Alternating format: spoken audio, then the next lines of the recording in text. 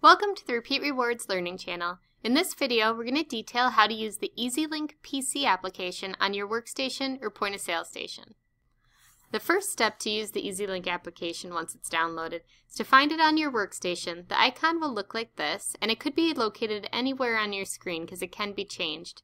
So click it to open, and you'll see this screen here. Here you'll see that there's a variety of options. First, I'm going to show you how to add a member transaction. So we're using the test member number of 9s, and then you have the option of putting in a product code if you want to track what sort of item is being purchased, or if you just want to add the subtotal amount in order to give points for it, you'll place the dollar amount in this field here. And then we have the employee ID field. In this field, you could put in an employee ID so that you can track who's entering what. We recommend using these for better reporting purposes. And now for the certs and promos, if the member has an offer that they wish to redeem, you'll be able to see what they've been issued that is still valid, so it's unexpired and it is hasn't been used, and it'll show up in this preview area. So for that, you'll just click the cert, and it's going to put the number into the field here so you don't have to type it in, and then you'll click submit. Once the transaction has submitted, you'll see that a receipt has populated. This shows you the member's information that they received, their current point balance, their new point balance, and you have the option of printing this if you wish, if you do have this hooked up to a receipt printer or a computer with a printer. You can also then just choose to click close receipt when you are done. Now that we've learned how to add a transaction, we're going to go through some of the other options that you can do with the EasyLink application. So the first one is member number lookup. This could be used if you are unsure of the member number that you wish to give points for. You can look them up by a variety of other options such as name, email, phone, member number. For this training, we're going to search by last name. So you'll enter in the last name, click search, and then it'll find the member. You can then choose, if the information looks correct, you could choose use for transaction or edit member. Use for transaction will input it into the transaction field that we just went through. Edit member will allow you to change the information. The next option that we're going to go through is how to add a member. So this you could do if somebody has enrolled or they're enrolling as they're speaking with you at the store. You could enter their information as you go. Or you can take a paper form if they filled one out and input the information here.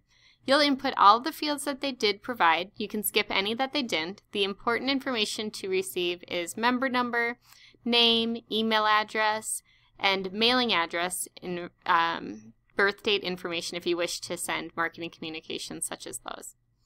Now you'll click Enroll in Loyalty to complete the enrollment. The next option you'll see is Miscellaneous Loyalty Functions. Here you can do quite a few different things. Here you can input the test member number that we're going to use for training purposes and look up how many points they have. So you see the current point balance is returned, so you can let the member know how many points they have, let them know how many points away that they are, and you can print this if they wish. The next option you'll see on the right is to add a supplemental member number. This would be for if maybe a member had an account with you and they lost their card and you gave them a new membership card to associate to their existing account. You would input their original member number here, and if you needed to, there's a member number lookup area. And then you would add the supplemental member, so the new card that you gave them. This could also be used if it's a husband and wife scenario and they wish to have their accounts joined. You would input both numbers so that they earn points together. And then you would just click submit to finish this process. The next option is for promo inquiry. This would be if you wanted to see if a promo code was valid for a member.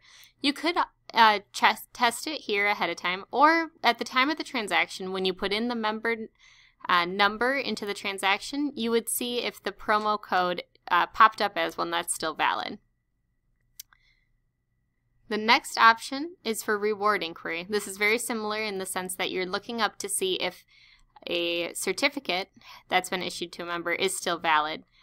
Again, you could do so during the transaction by inputting the member number and then looking in the preview, or you could look up the certificate number here to see if it's valid. The next option is to batch redeem certificates. This would be used if somebody had a large amount of certificates that needed to be redeemed. You could input all of them at the same time here and hit submit.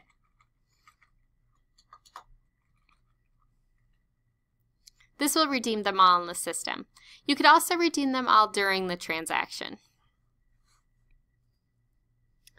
The other options we have here on the right are for a gift card.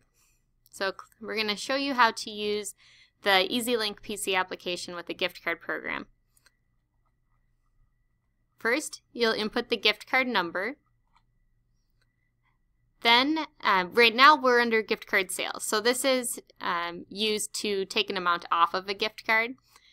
So then we'll put the amount that should be taken off of it, so what they're spending that day, and we'll click submit. Then you'll see that a receipt has populated. This could be printed if you have this hooked up to your point of sale printer or your computer's printer.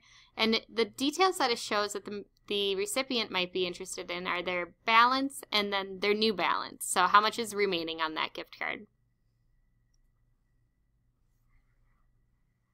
Other gift card functions that are available through the EasyLink are shown on the right here. You can activate a new card. So this would be somebody purchasing a card that you'd like to put the amount that they are purchasing it for on.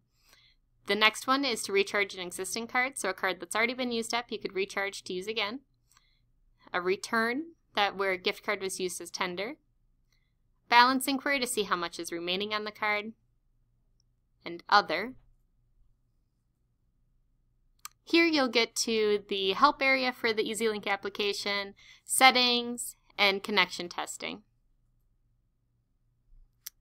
Thank you for watching this episode of the Repeat Rewards Learning Channel. If you have any questions regarding this application or anything shown in this video, you can contact us at 866-268-4958 or email in at merchantservices@repeatrewards.com.